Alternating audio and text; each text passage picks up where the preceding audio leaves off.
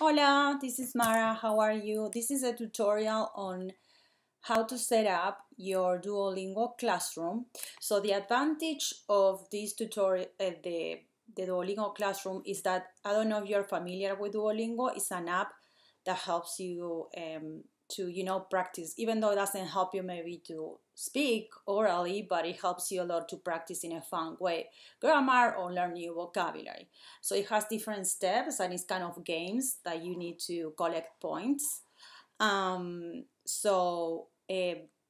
only thing with Duolingo Classroom is only works in the desktop, and the advantage of having it beside the advantage before the difference is between the app and doing it in the desktop is I can assign you different more advanced skills that in the Duolingo app what you have to do is just complete all the beginner ones to reach to the more advanced ones that you want to go.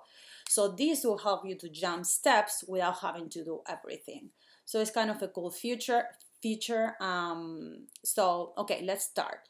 So the first thing that you have to do to set up is, and we'll send you a link and a code. The first thing when I did it with my personal account, so you guys can see it. So you go here, and then you go to with the link that the teacher sends you, and you click it. Okay, you put enter, and an image like this should appear.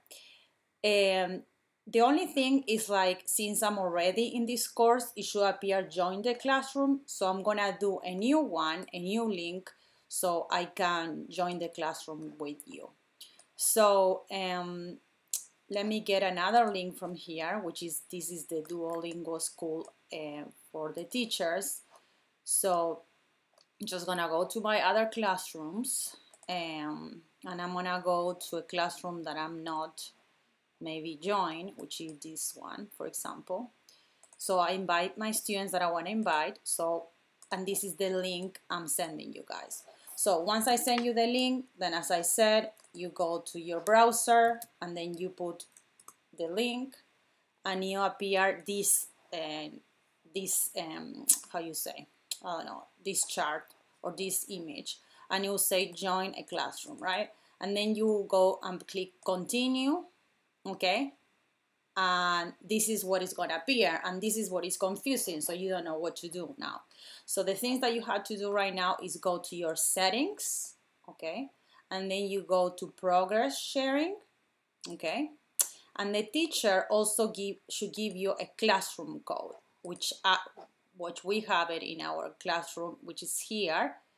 So we will share this code, and you have to copy it or type it, and then you should find it and say join classroom. Okay, so you are all set in here.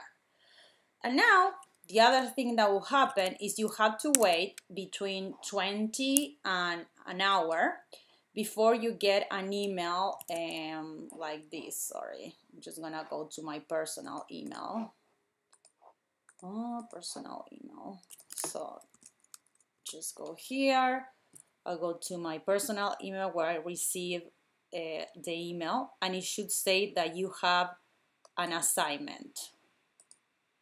And so I go here. Sorry, it's taking, and it says, it should say you have an assignment like this.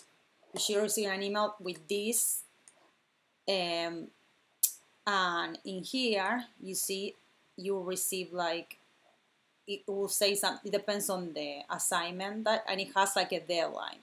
I try not to do it for 1 week so you can do it more, but then you start the assignment and it will appear something, you see, and you go here, right, and you say, hey, where is the assignment? So the assignment appears here on the right hand side. Can you see?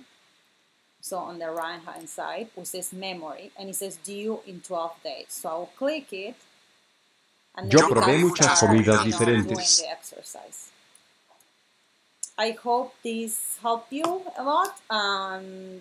If you have any questions, please email me. Ciao, ciao, adios.